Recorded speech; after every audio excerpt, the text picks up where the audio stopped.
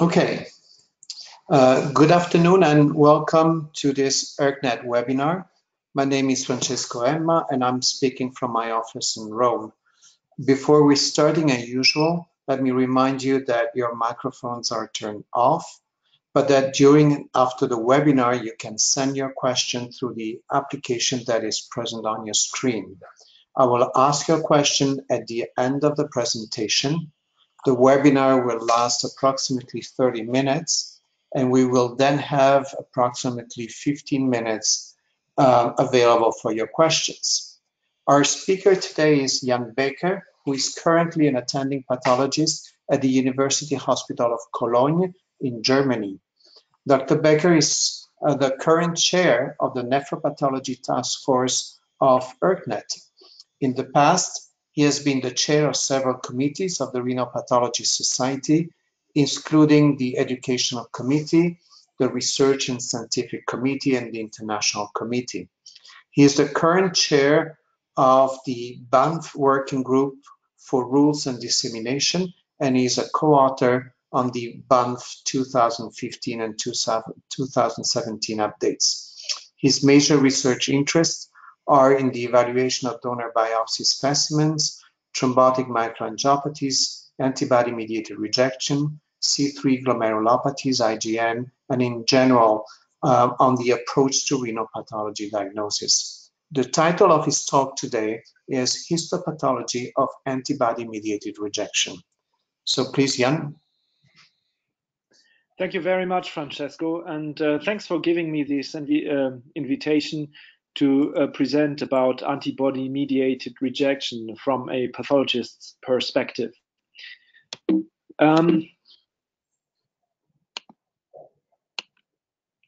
So when we talk about ABMR, antibody-mediated rejection, we need first to consider the theory of antibody-mediated rejection. Of course, the center of this theory is the donor-specific antibody, here in the usual Y form as an immunoglobulin.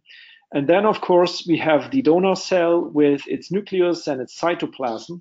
And this particular antibody can bind to HLA class 1, class 2, if it's worse, or other antigens which we don't really test for and which we don't very much know about.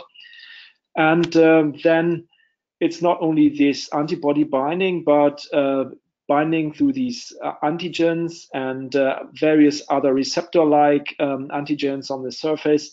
Something happens with the donor cell. Some intracellular mechanisms are kicked off. And it's not only that, but this donor-specific antibody can also elicit damage through other mechanisms. Of course, one of them is complement, but that's not all. There's also various effector cells involved, so it's not only humoral or antibody-mediated, but effector cells are also involved, depicted here by these mononuclear cells. Those could be NK cells, of course, B cells, and various sorts of T cells. And let's not forget about platelets, depicted here with this P. And it's not only platelets who are activated and are active in this process, but the coagulation cascade as well, which is closely intertwined with the complement pathway, as we know. And all of that, of course, can also cause damage to the donor cell. And from that, we learn that to diagnose ABMR, we need a multidisciplinary approach. It's not just the pathologist who makes that diagnosis, but to really be sure about what we are doing, making the right diagnosis, we need a multidisciplinary approach, and I cannot stress this enough. Immunogeneticists are very important here, of course, and also your input as the clinician counts.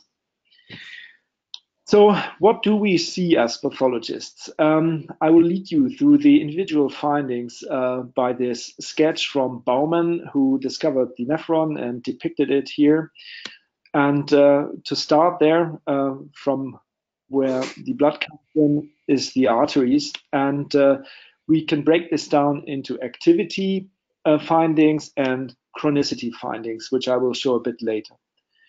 So, of course, activity in the arteries shows as endarteritis, like here. You see the lifted endothelial cells, and underneath that the mononuclear cells having lifted off the endothelial cells here. That is classic endarteritis. Why is this an artery? Because it has at least two smooth muscle cells in the media. And it became recently very, very apparent based on the retrospective assessment of more than 2,000 biopsies, which have been in the Paris archive. And in these biopsies, they found 302 with rejection, and 19 of those had arteritis, which we would call BANF type 2, acute T-cell mediated rejection, which is also a component of antibody-mediated rejection. And they looked at the clinical pathological correlations of these cases, and 64 of these 90 patients, so 71%, could have been diagnosed with ABMR, antibody-mediated rejection. A lot of these patients also had microvascular inflammation, and that really made clear that the old paradigm that vascular rejection, whatever vascular is, equals antibody-mediated rejection became a very, very apparent again. And that's led to the inclusion of endarteritis as another criterion for antibody-mediated rejection in the BANF update 2013, where it has stayed ever since. Of course, there can also be chronic lesions in the arteries that are related to antibody-mediated rejection, and we call those transplant vasculopathy. This has been defined as accelerated atherosclerosis by this very interesting manuscript from Gary Hill, published in JASN in 2011. And this is probably what he had in mind at that time. It just looks like very bland atherosclerosis or arteriosclerosis in this large artery, a lot of elastic laminae in the intima, and the lumen is severely narrowed here. It's obstructed. Of course, this is only one end of the spectrum. The middle bit of that spectrum is depicted here. This is again an heavily broadened intima here with obstruction, and you can see that it's not all elastic laminae here. There is some myxoid bits there in the intima.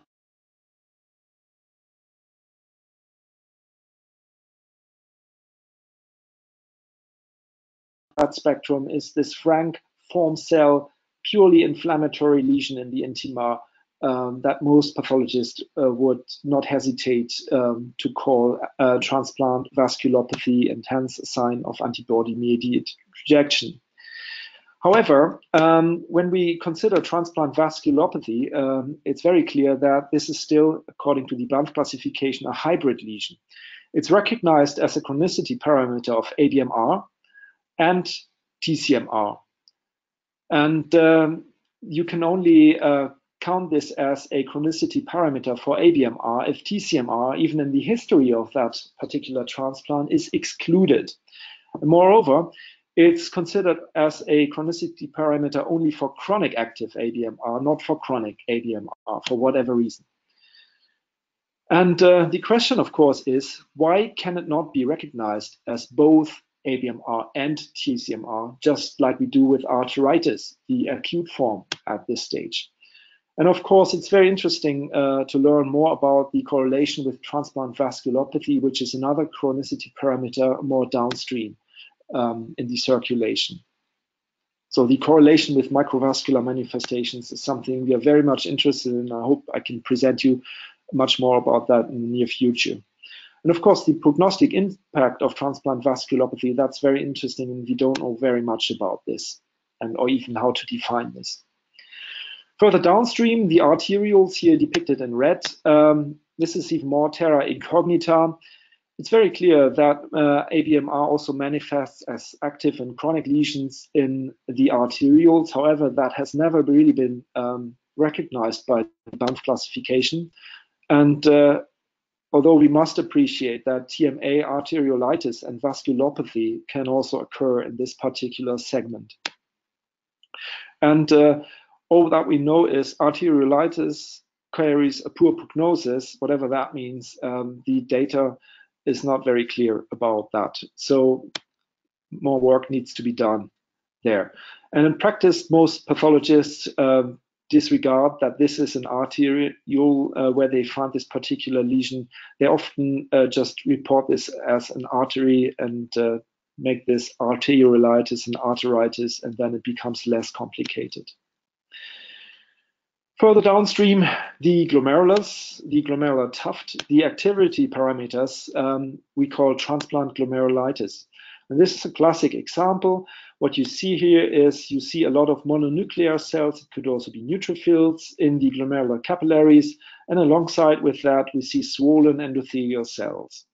And this is an active inflammatory pattern here. And this has long been considered an indicator for rejection, starting even in 1981 in this New England Journal manuscript. There was a rather broad definition for what transplant glomerulitis is, adapted in the 99 update, published in 99. This is Banff 1997. In that manuscript, you find glomerulitis defined for the first time. And to my mind, the best definition of this lesion, this glomerulitis lesion, is based on this manuscript published by Ibrahim Batal and Parmjit Randhawa in 2009. They looked at 111 biopsies, and their definition they found best correlates with a lot of clinically relevant parameters, and the outcome, very important of course, is equal or more than 5 leukocytes per glomerulus. A very simple and elegant way of grading this particular lesion. In 2013, there was a change in the glomerulitis parameter introduced, and this was based on the retrospective assessment of just 47 cases without correlating outcome, just DSA and C4D. And this led to the redefinition that it's now defined as complete or partial exclusion of at least a capillary loop by endothelial cells and leukocytes, whatever that means. And we don't know how reproducible that is really, and we don't know whether the reproducibility can be improved by immunohistochemistry. What we do know is, if you take this Banff 2013 definition, if you look at this individual lesion, Banff G greater 1, so if any glomerulitis is present, the graft survival is worse, regardless of DSA and C4D. It's an independent prognostic parameter. If the lesions get more severe, endothelial dysfunction gets more severe, what you can find then is microthrombi. Here, this is a platelet thrombus lodging in that glomerular capillary, and the definition varies widely. Of course, you can find these thrombi in arteries, and you can find them in arterioles. You can see endothelial damage and or glomerular or preglomerular wall remodeling, as has been described in the C. Jason manuscript. And currently, a Banff working group is working on consensus definitions for the histopathological diagnosis of TMA in kidney transplants. We have looked at this particular lesion, and we found that about a third of these cases are caused by ABMR or could be attributed to ABMR. And interestingly, we found diminished ADAMTS 13, the von Willebrand factor cleaving protease in those glomerular tufts, and that could nicely explain the thrombus formation in ABMR.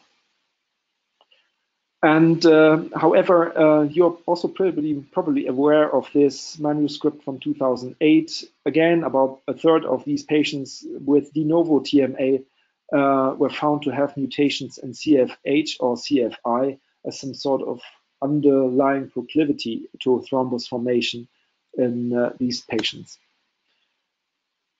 So the situation is not very clear with TMA, and we don't know very much about the prognostic impact or even the causes of this particular lesion, the association with ABMR.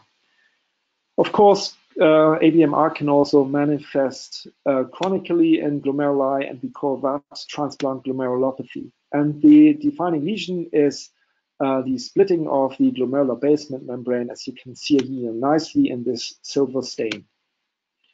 So what we do know is if there's transplant glomerulopathy, there's 62% transplant loss within that observation time, 45 months plus minus 19. in this manuscript from 2008.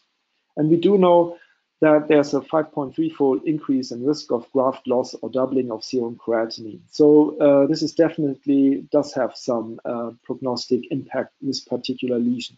However, there's a lot of causes for these split glomerular basement membranes, and you need to be sure that this is really ABMR and not something else, for example, recurrent glomerulonephritis, or maybe recurrent TMA in a patient with atypical HUS, for example.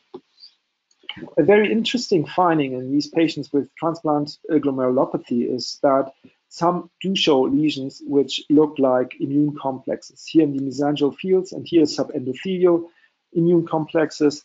And we've looked at this 55 patients were from Imperial College with transplant glomerulopathy, and after we really rigorously excluded other causes of these immune complexes, for example, de novo or recurrent glomerulonephritis and hepatitis C, we found 8 patients had these immune complexes in their transplant glomerulopathy lesions, and 6 were tested for HLA, DSA, and only 1 of them had them.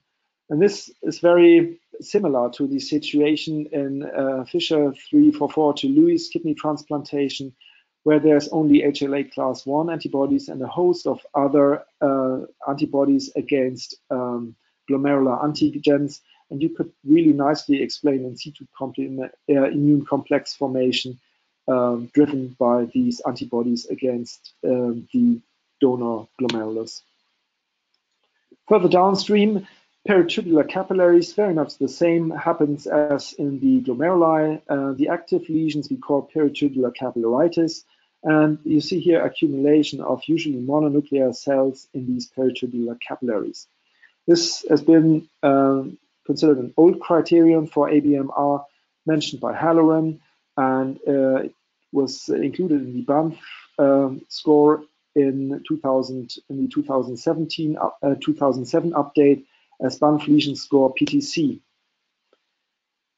And it's again an independent prognostic parameter. Peritubular capillary C4D. C4D deposition was very instrumental and very useful in bringing back the old idea of antibody-mediated rejection, because for the first time you could see the impact of the donor-specific antibody and the complement deposition on the endothelial cell, like here in this immunohistochemical stain. You should be aware that medullary vasa recta also count in this score. And the sensitivity for the C4D positivity for donor-specific antibodies is rather low. It's considered to be 35%. However, the specificity is near perfect with 98%. So if you see C4D positivity in your transplant, you can be pretty sure that you'll find a donor-specific antibody on serological testing. However, a lot of authors have found that if you have peritubular capillaritis or microvascular inflammation in general, C4D becomes less important for prognosis. So it's unclear how important, how good a marker the C4D positivity is for antibody-mediated rejection. And you should also know and be aware that C4D is usually negative with these non-HLA antibodies like this anti-angiotensin type 1 receptor antibody, which has been reported recently. So C4D negative antibody-mediated rejection is definitely a fact. It does occur, and you might have encountered this in your clinical practice also quite often. So if we look at microvascular inflammation, glomerulitis and peritubular capillaritis summed up versus C4D staining, it is clear that glomerulitis and peritubular capillaritis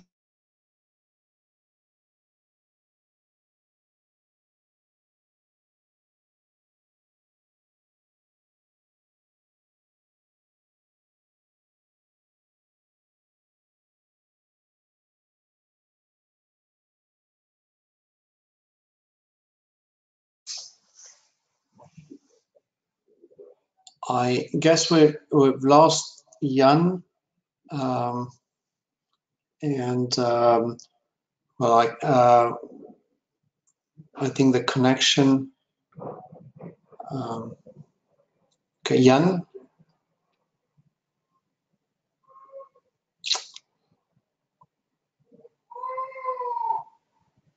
There was a problem with the Wi-Fi. I'm not in my office, but in another hospital. Okay, we can hear you again.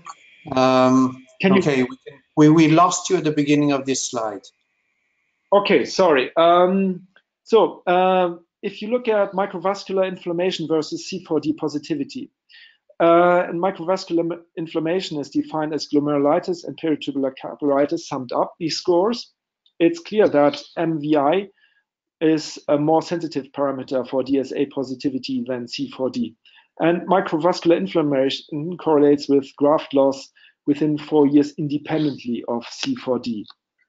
However, in recent years, it has become apparent that C4D might still be useful.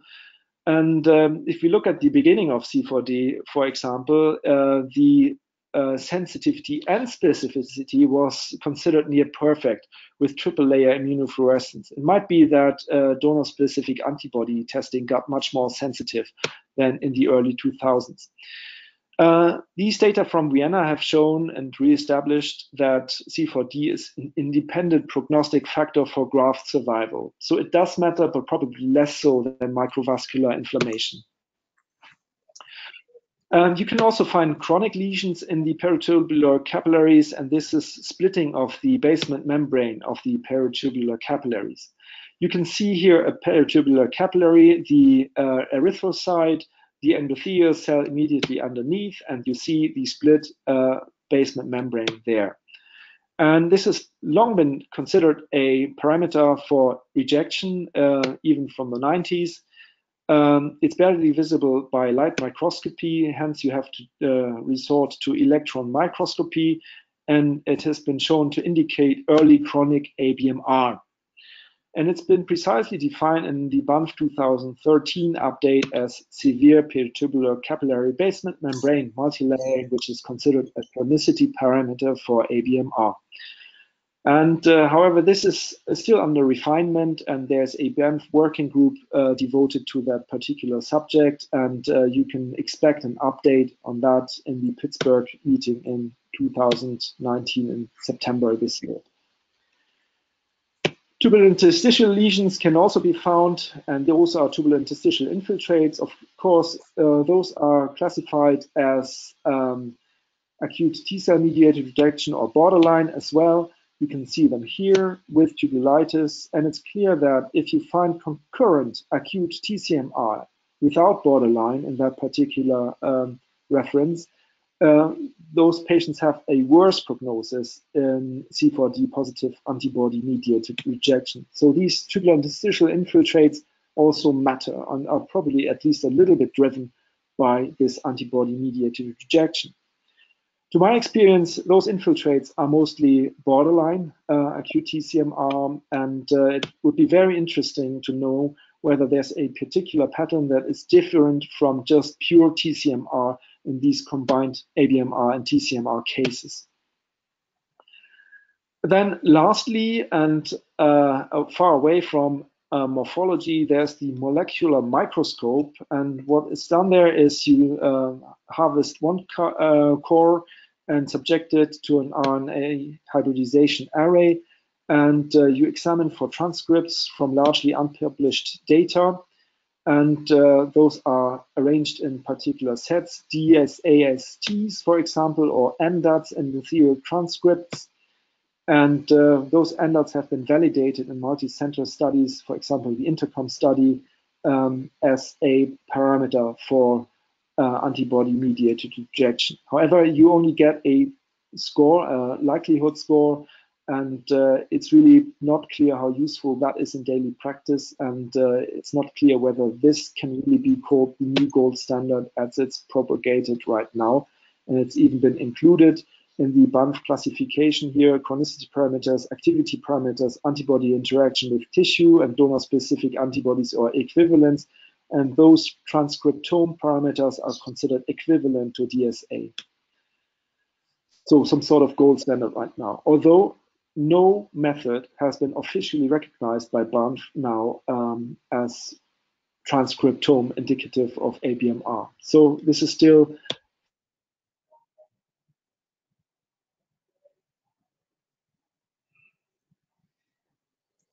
Jan, I think we lost you again. We cannot hear you again.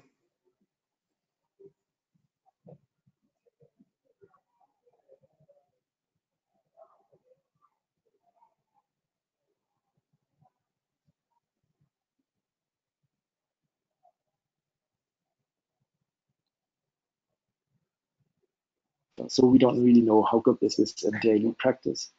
Of course, we can also ramp up our pathology. We can do multi-channel immunofluorescence, and for example, here, green are all leukocytes. Here we can mark endothelial cells, and I could, with a digital pathology approach, I could tell you exactly how many leukocytes are on this particular slide, how many are inside the capillaries, how many are outside the capillaries, and this really adds precision and is quite useful.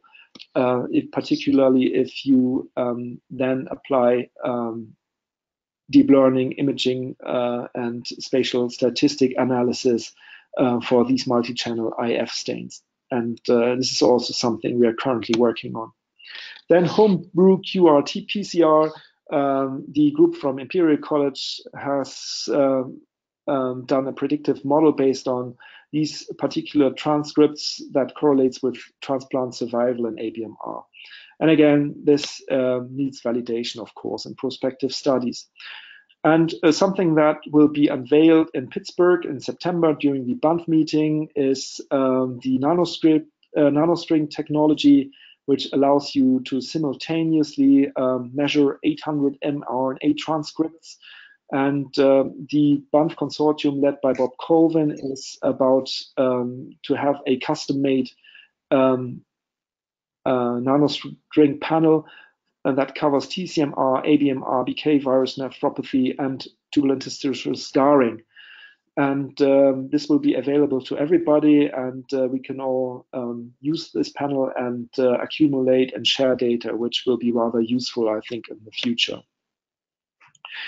So how do we arrive at these diagnoses then? This is a rather complicated scheme that brings us to currently 4 diagnoses. 2 of them have been ditched with the last update.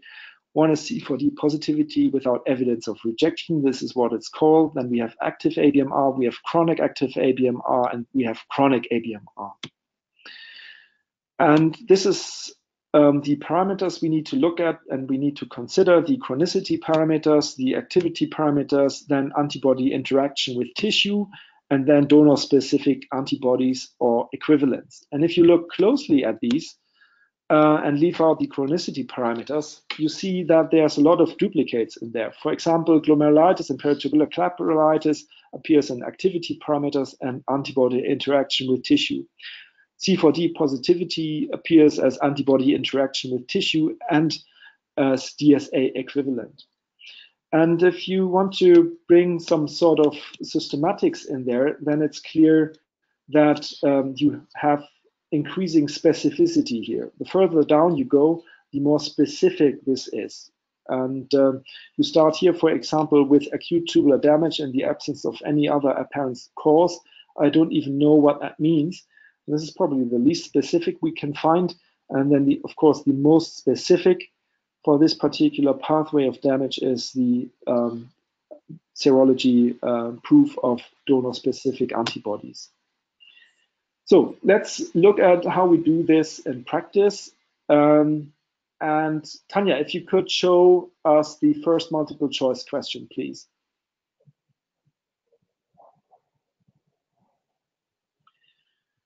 So, which constellation of diagnostic findings would be diagnosed as antibody-mediated rejection according to BANF 2017-2018? The first option is acute tubular injury, BANF C4D positivity, no microvascular inflammation, DSA is negative. Second option would be you have a borderline infiltrate, you have BANF PTC3, you have DSA positivity, you have DQ7 antibody with an MFI of 5,000. Third option would be you have autosomal dominant polycystic kidney disease as the primary disease. You find thrombotic microangiopathy and quite widespread and active. In your biopsy, C4D is negative, DSA is positive, again a DQ7 with an MFI of 10,000. Fourth option would be acute TCMR grade 3, so you have really severe transmural arteritis with necrosis, you don't have microvascular inflammation, C4D is negative, and again, you have a donor-specific antibody with the same specificity and the same strength. And last, you have acute TCMR 2A, so mild and arteritis. DSA is positive, again with that strength and that specificity, and you have severe peritubular capillaritis. Which of these constellations would be diagnostic according to Banff for antibody-mediated rejection? Please give me your answer now.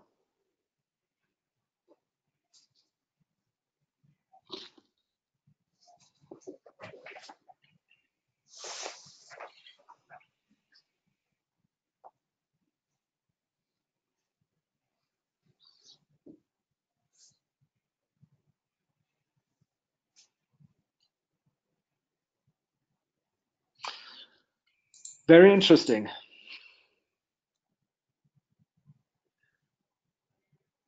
Very interesting. So the right answer would have been the first one. So acute tubular injury is recognized as an activity parameter according to Banff, and it's considered on the same level as, for example, thrombotic microangiopathy due to antibody-mediated rejection or arteritis, for example. And if you find that and you have C4D positivity, then you don't even need a DSA positivity anymore. You don't need any other parameter. This is active ABMR. Of course, you'd be worried about all the other options here, particularly this one, PTC3, this DSA. You would also be very worried about this particular biopsy and the TMA biopsy. You'd probably also treat all these patients here, and it shows that what the Banff classification gives you is probably not very much founded in reality, and it's something probably that you wouldn't really follow in daily practice religiously. So if we continue with the presentation, thank you. Oops. So we have to be aware that these data, although I wish they existed, they don't exist. We don't have any data that show you for a particular index biopsy that the prognosis for these diagnostic categories that Banff offers us is different. We don't even know whether it's different from any biopsy without these diagnosis of antibody-mediated rejection.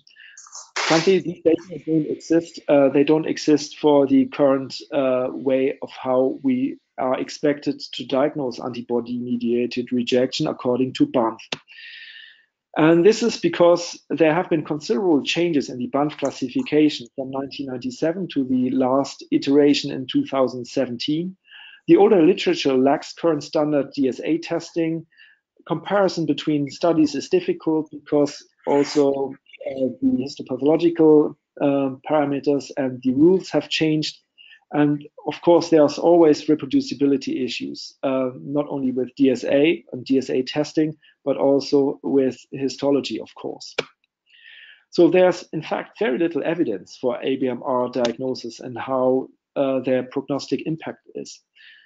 And if we consider that, of course, you could fall into despair, and you could think about whether we should abandon Banff and should move beyond Banff. But you should realize that Banff is a process with the classification as its product. And it's very much like democracy or the European Union. You might not be happy with the particular results that this is generating for you. However, the method and the system is pretty much brilliant. And You could also gather evidence with novel techniques. You could collate large cohorts. You could bring in hard evidence based on big data. You could discuss this with the BANF Foundation and the meetings, the biannual meetings, and the BANF classification could then evolve and be better and bettered and could be your ideal diagnostic tool in the future. So definitely going it alone is not an option. We should get involved there, and I think we as ERKNet have a pretty strong position there and could change things for the better now. So what should we do now with this situation right now? If we look at this mosaic of diagnosis here, it's rather black and white pattern here. You have chronic inactive ABMR, you have chronic active ABMR, you have active ABMR, and you have no ABMR, and something in between, which we don't really know what it is, C4D positivity without evidence of rejection. And this is a rather a natural situation anyway. If we consider, for example, lupus glomerulonephritis, also something that is mediated by antibodies, we would never be happy with a lupus classification like this. And we would look for something beyond that. And since we, again, have very little evidence for these BANF ABMR diagnosis, we could look for replacing this with something else. And the hypothesis is all transplants undergo rejection at all times, just with different activity. And if you accept this, and also that all ABMR parameters are independent predictors of worse outcome, then you could come up with a new scheme and you could propose this to BANF, and maybe it will be accepted there. You have a sum score of ABMR activity with your donor-specific antibody, with your histological lesions, with transcripts. You have a sum score of ABMR chronicity with tubulointerstitial scarring, transplant glomerulopathy, FSGS, and so on and so on. And for example, your particular biopsy, your index biopsy, would sit there high up on the ABMR activity score, not so much chronicity. And then you would treat that particular patient and compare this to this other patient, which has a lot more chronicity, less activity. And your treatment would probably bring down that particular patient with a lot of activity, less chronicity to there. And maybe that is something we need to look at in the future, but we definitely need collaboration. We need large data to achieve that.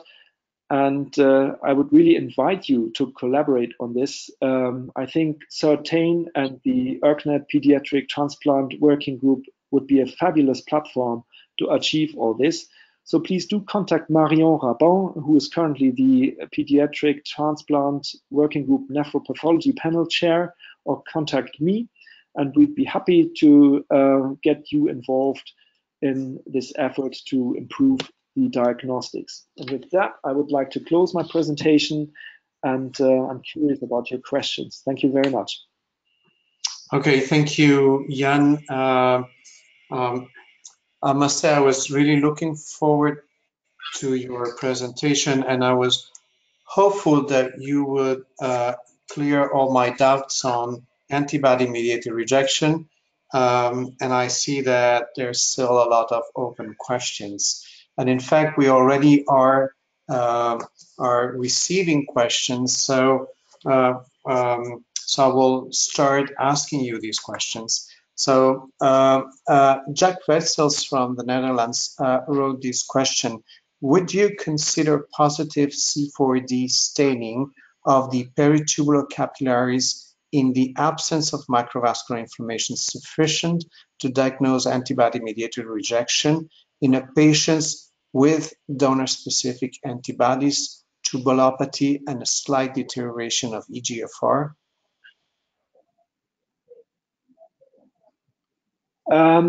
Yes, I would definitely think that there's something going on, but I really like to think in terms of these activity and chronicity parameters, and this is probably something that Jack Wessels, as a glomerulonephritis expert, is very familiar with, and I would tailor my approach very much what you find outside of histology. For example, is your donor-specific antibody class 1? then it's probably less severe, and that would require less treatment or less aggressive treatment than, for example, if your donor-specific antibody would be a class 2 donor-specific antibody, that would probably be complement binding. You really try to sum up and bring to the table what you have in terms of negative prognostic parameters, and you would consider all of these activity parameters. And if you are convinced that this is active enough, that this requires some sort of treatment, then yes, I would treat. But if, for example, it's only a class 1 and with a very low MFI, watchful waiting could also be a strategy that is worthwhile. And we really don't have very many data on these biopsies, and so this really gives you freedom to choose your approach and just follow your gut instinct as a nephrologist. Think in terms of activity, chronicity, gather all the findings, and then make an informed decision here. Okay, so I think you already answered also the second question of Dr. Wetzel, which later wrote, can pathology help to select the most suitable therapy? And I think with what you just said, I think that you already answered this question. I think that from all your talk, I think that we clearly need more data about this, but I would guess that the interaction with the pathologist is essential. We have several questions, so I will ask you to try to be concise. So Marius Miglinas from Vilnius in Lithuania ask you, how would you suggest to make a differential diagnosis between recurrent and de novo TMA versus AMR? I would always follow a hierarchical exclusion approach. First, you have to make sure that you're not dealing with recurrent thrombotic microangiopathy, recurrent aHUS. And so really look for the native biopsy if that's available, dig it out from the archive, look for evidence. And I'm really suspicious if I read something like, for example, hypertensive nephropathy or malignant hypertension as primary disease. Then do your testing like you would do for an atypical HUS patient. Next in line is, of course, the antibody-mediated rejection associated TMA. Again, look for evidence there, do your DSA testing, maybe also do testing for AT1 receptor antibodies or non-HLA DSAs. And the only thing that is definitely proof that this is ABMR is if you find C4D positivity in peritubular capillaries. But as we've learned, C4D is a rather low sensitivity marker for antibody-mediated rejection. So the negative predictive value of that is rather low. But that's about the only thing you could look at. Really, you have to gather all your data, do your testing for atypical HUS, do your DSA testing, and if you don't find C4D positivity, you're lucky, and then you can determine this is ABMR. If you don't find it, your clinical judgment and discussion with your pathologist would be helpful here. Yes, and Dr. Raham is actually asking you, how can you diagnose antibody-mediated rejection in low resources countries where you can't do electron microscopy? This is her question. Would you like to say something about that? I don't think you need electron microscopy for ABMR diagnostics, I would say. I think C4D is helpful. And so if you say have C4D, I wouldn't bother about that, because we don't really know what we're diagnosing with severe peritubular capillary basement membrane multilayering right now. So the data is not very much there. So it's not worthwhile doing electron microscopy. And same with transplant glomerulopathy, the early stages of transplant glomerulopathy.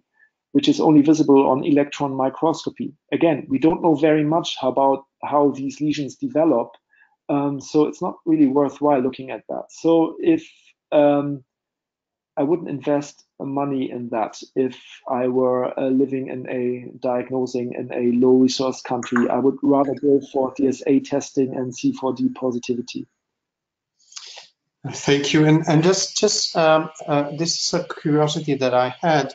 In these 8 cases where you had these, what you call immune complexes that you've seen by EM, did you have a positivity by immunofluorescence in these biopsies? Yeah, those were mostly IgM positive, but this is something that shows up in most transplant glomerulopathy cases, at least to my experience, is a lot of the basement membranes get impregnated, if you consider this pathogenic or not, I don't know, with IgM and a little bit less IgG, a little bit less again IgA, a lot of C1q, a little bit less C3c. So the differential between MPGN and transplant glomerulopathy can be a tough one. So we don't know what in there is trapping and not, unless you do electron microscopy. But again, I think in most cases, a good silver stain will sort out that problem and will help you establish a diagnosis of transplant glomerulopathy, and you don't need EM in these instances. That was just a curiosity that I had when you listened to your talk. So Luisa Mure from Padova is actually thanking you for your presentation. And she's asking what you think about anti-endothelin and C4D positivity and anti-endothelin antibodies with C4D positivity. I think it's these developments are rather interesting, and all these non-HLA DSAs are something we should keep in mind, because right now we are left with a lot of transplant glomerulopathy patients which have never been shown to have an HLA DSA. And I reckon there's going to be a lot of non-HLA DSA that we are not testing right now, and that would be interesting. And the same applies to these anti-endothelin-1 antibodies, and whether this regularly yields C4D positivity or not is something that is very interesting, and that needs to be looked at in the future. Okay, thank you. And I have a last question, and it refers to these cases that have isolated C4D staining without anything else. And I just want to ask you, what do you think is the value of a repeat biopsy in these patients? I think I would look for microalbuminuria in these patients. I think this would be a rather sensitive parameter, because most of these ABMR cases deteriorate via some sort of microvascular damage, and this usually shows with microalbuminuria. So I would do refined DSA testing to risk stratify the patients, and I would do a close surveillance with serum creatinine and proteinuria. And if there should show anything, I would retest and look for microvascular inflammation, which would be like the next step up in terms of activity here.